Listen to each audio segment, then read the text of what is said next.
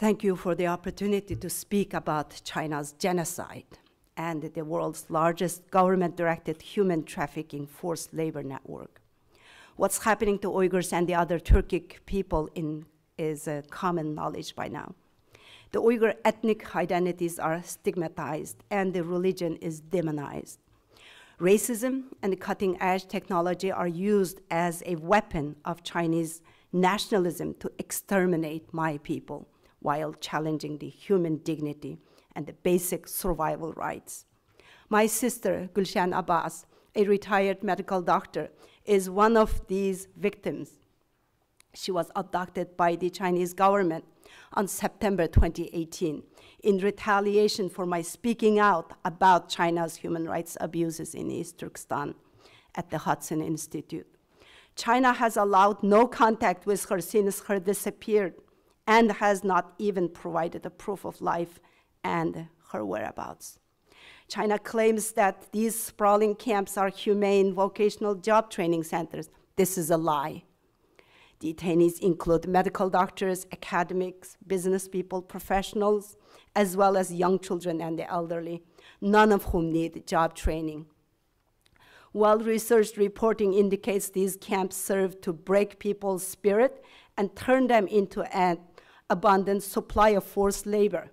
So my question is this: who is the buyer of my sister's forced labor?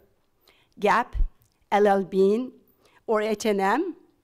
Is my sister in one of your contractors' factories? Are you complicit in China turning a doctor into a textile worker as a forced laborer in your factories? Nike, is one of your largest factories in China using my sisters-in-law as a part of its Uyghur forced labor from Hotan? One of them is a nurse and the other is a teacher. Were they transformed by the camps into modern-day slaves to produce your shoes? Or did you prefer younger Uyghur women forced to work thousands of miles from home so they would not bear children while they were housewives, like my third missing sister-in-law?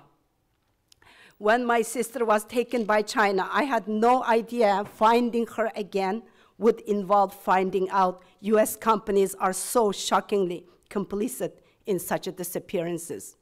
75 years ago, companies like Siemens, BMW, and the Volkswagen used forced Jewish labor, and now, once again, complicit in their suppliers' use of forced Uyghur labor, making today's concentration camps a profitable venture. But this time, the rest of the world's top companies have joined in such a complicity. US law requires global Magnitsky sanctions on individual offenders and prohibits any trade in production and products made with forced labor. So who's preventing the enforcement of law? Has Xi Jinping been granted veto power over US laws? Exactly what part of never again translates into not to sanction the Chinese perpetrators of today's concentration camps and separate them from their enablers?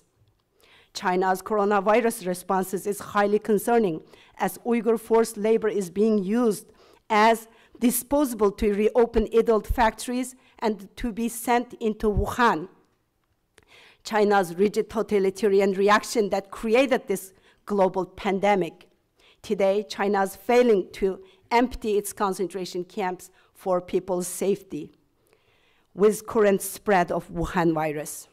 It saddens me to see the venal ruthlessness of the reality of the world communities as they are idle against this genocide of my people.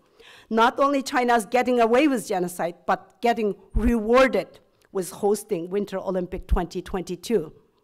It angers me to see my sister and the other millions of innocent Uyghurs becoming human collaterals of international trade deals and the economic benefits.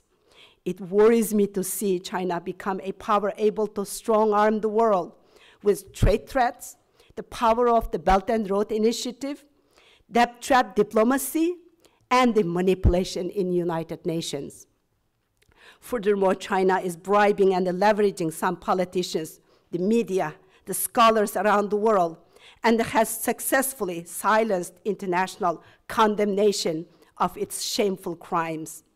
What do you think is going to happen if this remains unchecked?